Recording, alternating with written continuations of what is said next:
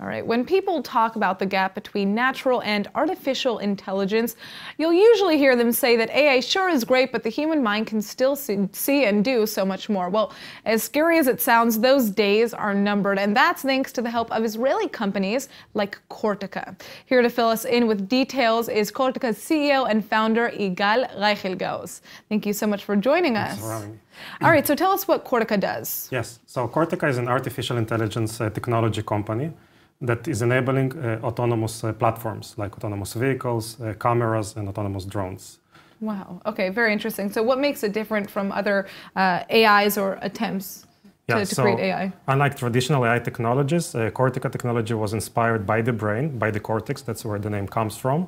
And during our original research, we tried to understand the gaps between biological learning and biological neural architectures and the traditional and conventional machine learning technologies that we have today. Interesting. So can you kind of tell us that in an example, with one of the products that you guys have right now? Sure. So the technology currently is enabling different functions like perception, recognition, understanding the surroundings while driving of autonomous cars. It also enables deep analytics using cameras in crowded scenarios when you have a lot of people, different objects, and also drones when you have aerial images with a lot of different details.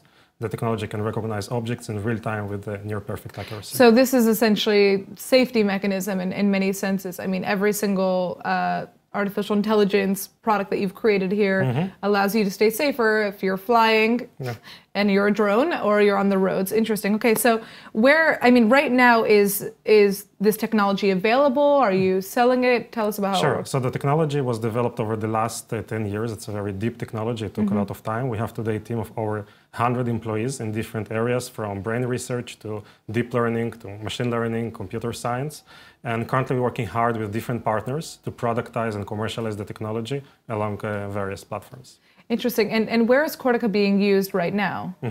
Cortica is behind the different autonomous platforms. So if you hear different progress, autonomous vehicles, cameras for safety. Very interesting. Okay, this is really, really cool. All right, so in your opinion, what is the coolest aspect of the technology that you guys have created? So the coolest aspect of the technology is its ability to learn on its own, self-learning. Unlike traditional machine learning, where you have to train the system and show it a lot of annotated examples, this is a glass, this is a car, this is a cat, and the technology tries to memorize these things. Our technology can learn on its own just by clustering huge amount of random data. That's almost scary. I mean, you work in this, so you know more about this world than I do, obviously. But I mean, how likely would you say that how likely is it that robots are going to start replacing everything in life? I mean, hearing this is just mind-boggling to me. I think the first step is autonomy. So we are experiencing now a shift towards autonomy of machines, whether it's a car or a drone or robots. And Cortica's mission But what is next? What comes after that? Are you already looking into other realms? Your company has the technology to do this, right? Yeah, basically we see ourselves as a brain behind all these autonomous platforms. So we're not necessarily focusing on a specific vertical or product, but being more horizontal as the brain behind all these developments. All right. Well, Igal, I'm going to want to keep up with what you guys are doing because it's very, very cool. Thank you so much for coming in. Thank you. Thanks for having me.